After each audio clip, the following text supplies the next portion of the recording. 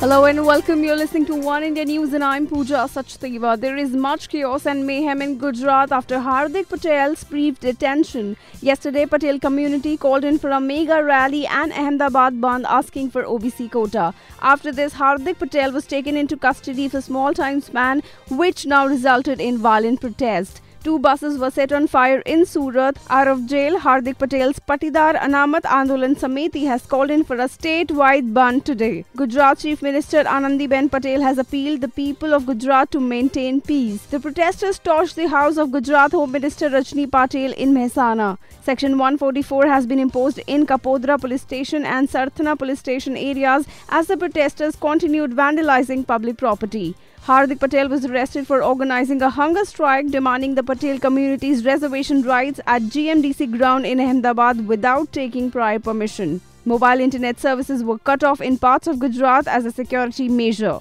According to the sources, services like WhatsApp have been suspended to check rumors that could exaggerate this tension, and internet is unavailable only on mobile phones. That's all for now, but don't forget to subscribe us for all the news as it happens. Take care.